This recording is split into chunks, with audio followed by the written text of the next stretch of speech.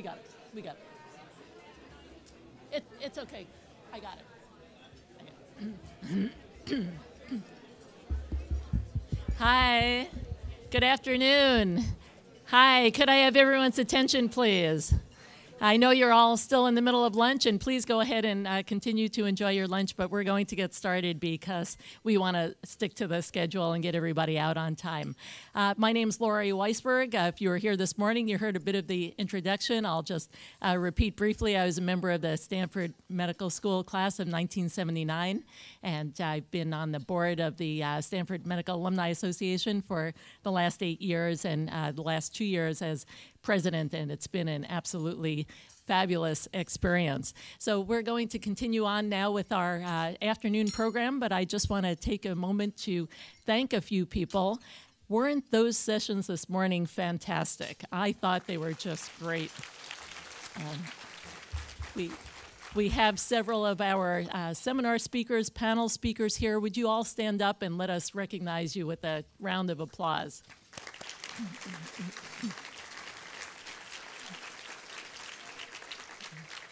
And I also want to recognize several members of our Board of Governors, the Medical Alumni Association Board of Governors, who do so much to keep the organization active and vibrant and engaged and put on fantastic events like this. So could I have all of our board members stand up and be recognized as well?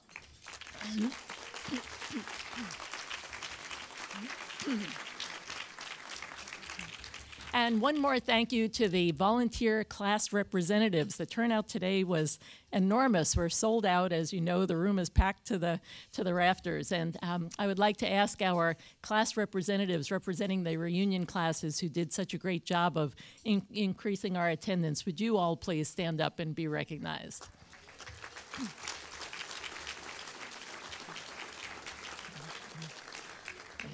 And we have several of our current students are here. We're very happy to have you here.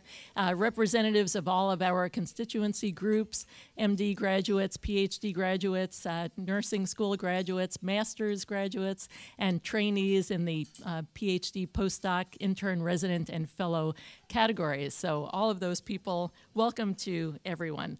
And I would just like to say I'd like to meet and talk with as many of you as possible. A couple of people have come up to me already, expressed some interest in perhaps becoming part of our board or participating in committees of the board. If you have an interest or any questions that you have or any ideas that you have to make your organization better, please approach me. I'll be around the rest of the afternoon and also at the cocktail hour and the dinner this evening. Please let me know. I'm happy to talk with you. So now I'd like to just share an experience that I had recently, which you can file under the category of serendipity. And this is a concept that I love because so many of our career decisions, so many of our choice of specialties, our field of research were made by chance events. Perhaps you worked with an excellent resident or attending physician who was inspiring to you and a great role model and appreciated the hard work you did during a clinical rotation. Or perhaps you worked with an accomplished scientist who taught you a tremendous amount and inspired confidence in you when you were facing a difficult lab rotation, or any of the little moments that led to you pursuing the path that you did. So here's what happened. I gave a friend a ride home from an event recently, and he happened to ask about when I moved to California. And I told him that I drove from New York to California with a college classmate. We were both about to start medical school here at Stanford. We went camping and backpacking and touring around on our 3-week trip across the country. We took I-80 from the East Coast to the Midwest, and we went to I-90, went from the Midwest to the West, and then back to I-80 down to San Francisco and on to Palo Alto. And then I asked him when he moved to California, and he said that as a child in the 1950s, he drove with his family, before all the interstates were built, he drove with his family from Chicago to San Francisco along the Lincoln Highway. Now, I'd never heard of the Lincoln Highway, even though I've been living in California since 1975. And so he told me all about the Lincoln Highway, named in honor of President Lincoln, many portions of the road built in the 1910s, 1920s, all kinds of interesting facts about its history, its route, its starting and ending points. Have any of you heard of the Lincoln Highway? Oh, quite a few people. Okay, well, you're ahead of where I was. So maybe you know that the western terminus of the Lincoln Highway is in Lincoln Park in San Francisco. It's near the Lincoln Park Golf Course and the Legion of Honor Museum. And if you know San Francisco, it's up near Clement Street and 34th Avenue. So I went over there last week and I took a picture of the iconic post marker. It has red, white, and blue logo of a big capital L and a bronze medal plaque with a relief sculpture of Abraham Lincoln, and on the side of the postmarker it's engraved western terminus of the Lincoln Highway. If you want to see this photo, just ask me. I have it on my cell phone. So does anyone know where the eastern terminus of the Lincoln Highway is? What state and what landmark? Nope, not Chicago. Any other guesses? Not Philadelphia. Not Springfield. It's in New York, and it originates at Times Square. So next time you're in Times Square, look for an iconic L marker. So, serendipity. My friend just happened to mention the Lincoln Highway. I got all jazzed looking it up, searching around on a bunch of websites, Wikipedia. This was happening just around the time that I was trying to compose something witty and inspiring to say to you today. So I realized, wow, this is truly serendipity, because I found a great quote to share with you, plus a reference to the dean of the Stanford School of Medicine. Well, not exactly him, but to his specialty, so you'll hear about this. So this is the quote that I loved. Beatrice Massey said, after traveling the Lincoln Highway many, many years ago, she said, "You will get tired, and your bones will cry aloud for a rest cure. But I promise you one thing, you will never be bored.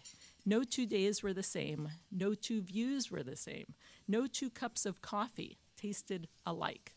My advice to timid motorists is go." So I'll bet that no 2 cups of coffee tasted the same. There were no Pete's and no Starbucks in those days.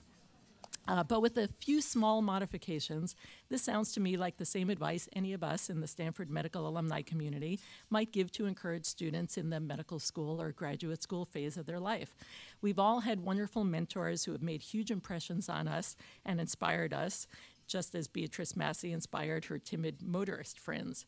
We all could be, and in many cases have been, inspiring mentors for others to help them keep going, even though their bones are tired, and to help them appreciate the excitement that arises from no 2 days ever being the same in the clinic, the hospital, or the laboratory. One of our top priorities at the Stanford Medical Alumni Association is to involve our incredible alumni in mentoring events for the medical students and the graduate students. And we've had several highly successful events this year, and the engagement between the students and the alumni was crucial to their success. If you attended any of these events, perhaps a SOAR dinner or for the PhD students, or the Explore dinner that we put on for the medical students, you'll know what I'm talking about. I'd encourage as many of you as possible to participate in future programs, because we need you. We need you to make these events even better in the years to come. My last point, I learned that there are numerous references to the Lincoln Highway in literature, radio, TV, film, and in medicine. What? In medicine, you're thinking? Yes, indeed. Here is the medical reference. And Dean Miner, this one's for you. Harris Mosier, in his 1929 address to the American Academy of Otology, spoke to the assembled otologists and called the carotid sheath, a layer of connective tissue, the Lincoln Highway of the neck, because of its role in the spread of infections. So, more serendipity. The Lincoln Highway even provided me with the perfect segue into my introduction of Dr. Lloyd Miner, Dean of the Stanford University School of Medicine, who is an otologist. Dr. Miner became Dean in December of 2012. Before coming to Stanford, he was provost and senior vice president of academic affairs at the Johns Hopkins University. During his time there as provost, Dr. Miner launched several university-wide initiatives, such as the Gateway Sciences Initiative, to support teaching innovation and PhD education. He coordinated the Individualized Health Initiative with the goal of using genetic information to transform healthcare, a topic that you've all heard a lot about today. Prior to his appointment as provost in 2009, he served as professor and chair of the Department of Otolaryngology, Head and Neck Surgery in the Johns Hopkins School of Medicine, and otolaryngologist in chief of Johns Hopkins Hospital. Dr. Miner is an otology expert, as you now know. He's best known for his discovery of superior canal dehiscence syndrome, a debilitating disorder characterized by sound or pressure-induced dizziness. He was instrumental in describing the cause and clinical manifestations of this syndrome and in developing a surgical procedure that corrects the problem and alleviates the symptoms. Dr. Miner received his bachelor's and his medical degrees from Brown University, trained at Duke University Medical Center and the University of Chicago Medical Center, and completed a research fellowship at the University of Chicago and a clinical fellowship at the Otology Group and the Ear Foundation in Nashville, Tennessee. In 2012, he was honored by being elected to the Institute of Medicine of the National Academy of Sciences. Quite an honor. At Stanford, he is professor of otolaryngology, head and neck surgery, and by courtesy, professor of bioengineering and of neurobiology. Among his many accomplishments at Stanford, Dean Miner has led the development of an innovative model for cancer research and patient care delivery at Stanford Medicine and has launched a biomedical data science initiative. Dr. Miner has been extremely busy, productive, and inspiring in his first 2.5 years as dean, and I can tell you from my own personal experience in working with him, he has the qualities of a leader who will be going strong for many years to come. Please join me in welcoming Dean Lloyd Miner.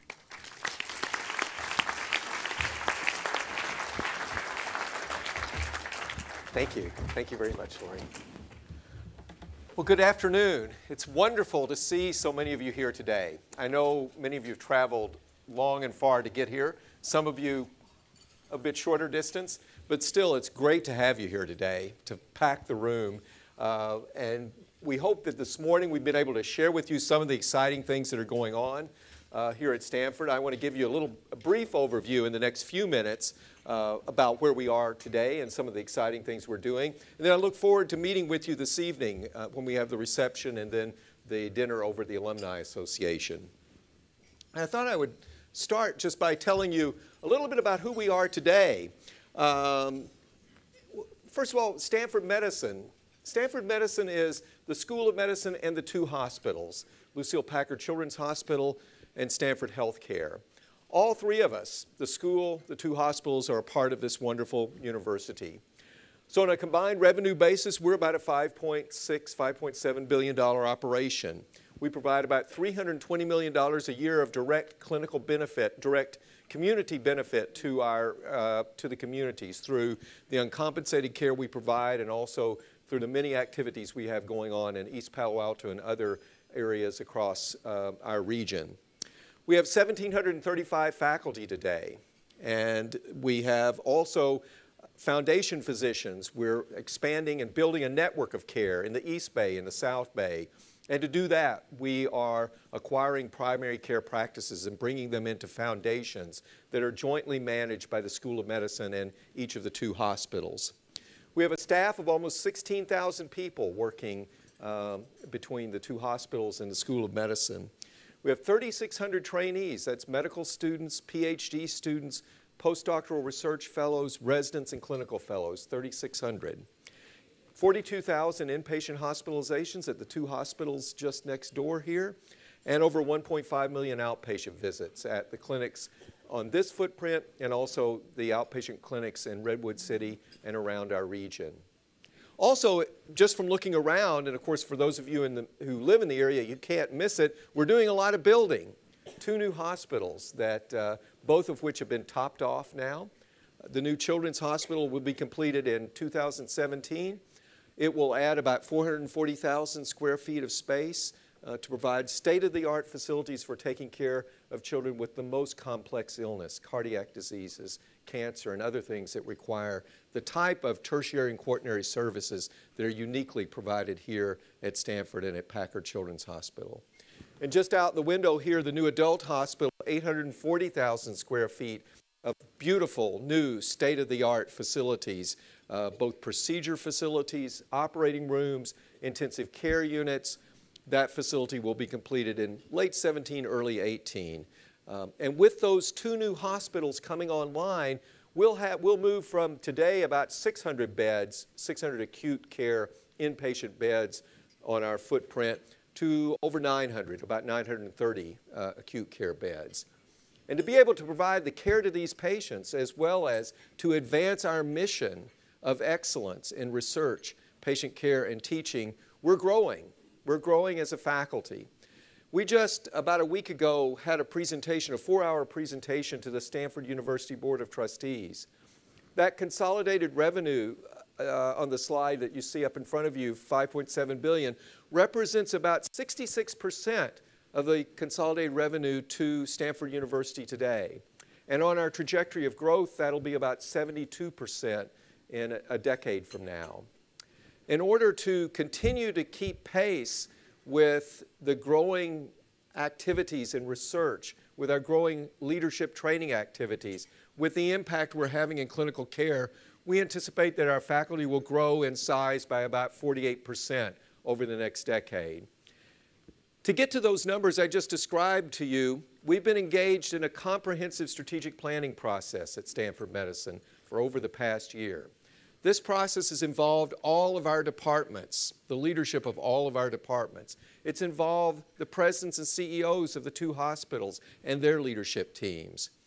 And through this process led us to an integrated, comprehensive strategic plan that includes the financial parameters for what we plan to achieve, also includes a plan for the next 20 years of what we hope to see occur on this campus in terms of facilities and also adjacent campuses in Redwood City and other places. As we were doing this planning, we asked ourselves, what can we do uniquely? How can we lead the biomedical revolution? That should be Stanford's goal in everything, is to lead. And in so many respects today, everything is evolving towards, or many things are evolving towards, the biomedical revolution. If the 19th century was a century of chemistry, in terms of science, and the 20th century was a century of physics, the 21st century is a century of biology and medicine. And we see so much evidence of that. Today, 2/3 of the faculty in our chemistry department, just across Campus Drive here, 2/3 of the faculty in that department are doing biologically related research. And we could look in any science or engineering department in the university today and find a substantial number of faculty that are focusing on biomedical problems. Not because anybody's told them they have to do that, far from it. It's because our faculty are attracted to the problems where their input, their science, their studies, their research can have the most transformative impact. And increasingly, those problems and those challenges are in biology and medicine. So there is a biomedical revolution going on, and we want to be a leader in it. So where do we see ourselves leading, and how do we see ourselves leading? Well, what I want to briefly describe to you this morning, this afternoon, is where we hope to lead in creating and defining and then broadening and expanding the field of precision health. Now, you've all heard of precision medicine. President Obama talks about it. Every institution, every academic medical center in the country has some sort of initiative in precision medicine. And we for sure do as well. But we see precision health as being the next generation of precision medicine. So precision health is proactive, it's predictive, it's preventive, it's preemptive. And yes, it focuses on being precise and being individualized for the diagnosis and treatment of acute diseases. But it does much more than that. It looks several steps backwards before disease has developed to ask the question, how can we come up with better indicators of disease, with better predisposing factors, and then intervene or offer the knowledge that leads to interventions to prevent diseases from developing before they get started, or in those cases where they can't be prevented, to detect them at a much earlier stage so that their treatment is far more effective. So precision health is proactive and preemptive. Precision medicine tends to be really reactive. That is, how do we, and there's, believe me, for patients with cancer, being reactive is exactly what you need and want to be. You want to deliver the most precise, individualized treatments based upon the genetic characteristics of the tumor. But precision health seeks to intervene and learn and understand the steps before cancer develops. so that hopefully more and more cancers can be predicted or detected earlier. It's preventive, it's precise, it's personalized, it's focused on keeping you healthy. It's focused on health care in contrast to precision medicine, which is really more focused on sick care. How do we take care of patients once they're ill? For sure we need to do that. For sure we are doing that. But also we see an opportunity to do much more than that, and therefore to have unique impact in this field of precision health. So when diseases do develop, precision health seeks to correct, restore, and improve health by bringing the best genetic, and you heard a lot about that this morning, molecular and population science to the benefit of each individual. The goal is to make care precise for the individual. The other goal of precision health is to coordinate care across multiple specialties and in a longitudinal fashion. That's something we've focused on a lot in cancer care here at Stanford. You know, patients with cancer typically receive treatment from multiple different specialists over the course of weeks, months, and years. And there are lots of opportunities for things to fall through the cracks, for care not to be coordinated, for the patient and his or her family to have to be the people who actually keep other healthcare providers informed about what's going on in the person's care. We don't want that to happen. We don't want that to ever happen. We want to assume the responsibility for the complexity of cancer care. And one of the ways we've done that is to add a new group of providers, multidisciplinary care coordinators, oncology nurses that travel with the patient. So we're all familiar with physician's assistants, nurse clinicians that work with specialists, but these multidisciplinary care coordinators travel with the patients to any appointments they have. They're assigned to the patients, not to any one specialist, not to any one mode of care delivery. And in so doing, they're in the best position to make sure that the care remains coordinated and the needs of the patients and their family are being addressed throughout the process. We also want to evaluate the care we deliver. So in our Cancer Transformation Initiative, we're not just transforming cancer care, but we're evaluating it as we're doing it. We're looking at what's effective, what's working, and what's not working. Because we see this as being a model, first implementing in cancer, but then a model for other diseases, and ultimately a model for other academic medical centers and healthcare delivery organizations to follow based upon evidence and studies that are done here to validate the most effective modalities. We believe Stanford is the place where this vision of precision health can be realized.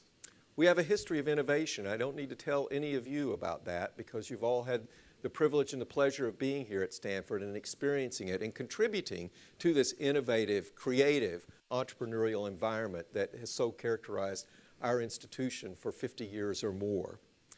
Our relationship to Silicon Valley, one of the projects we're extremely excited about moving forward. Some of you may have read about it. It was covered in November, I believe, in the Wall Street Journal. But with Google, we're working on what's called the Baseline Project. The Baseline Project will enroll about 10,000 people, and everything you can imagine is going to be measured on those people. Every omic you can think of, every physiologic parameter. And they'll be stratified into risk groups according to the risk for cancer and the risk for heart disease. And those that have had cancer or heart disease that will then be followed for indicators of recurrence. So from this study, from this very comprehensive, most comprehensive longitudinal cohort study to be conducted, we, Stanford, working with Google, and Duke will also be a part of this study because we want a demographically diverse population across the country.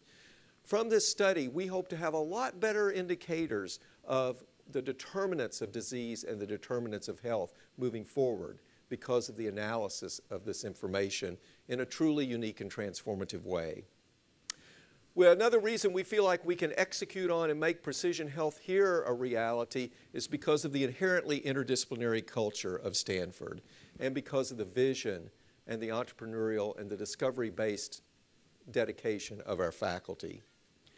So we envision the strategic plan for precision health to be a tree. And what better place to have a tree as being the metaphor for a strategic plan. The trunk of the tree is defined by fundamental research in biomedical data science.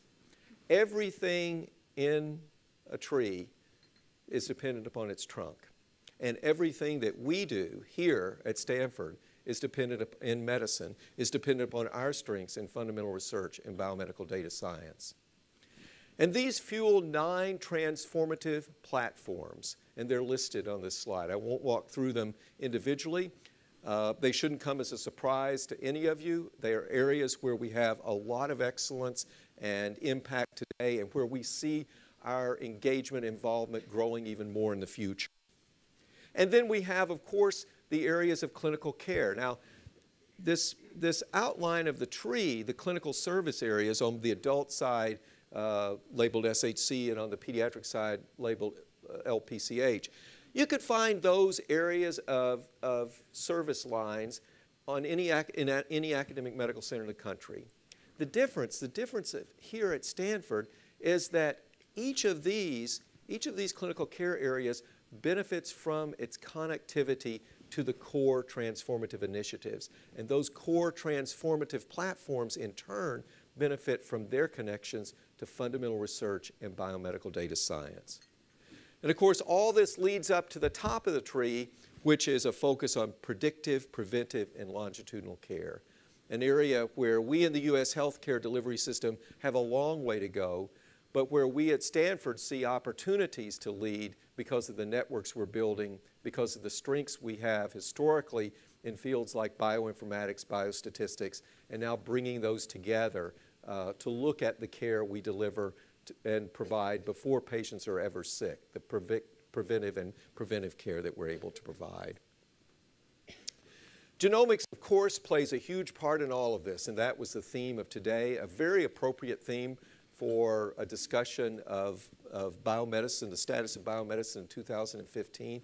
It's from genomics, it's through understanding an individual's unique genetic makeup that we can predict and prevent many of the diseases that may occur. And then increasingly we can design the precision therapies based upon, in cancer, for example, the genetic characteristics of the tumor.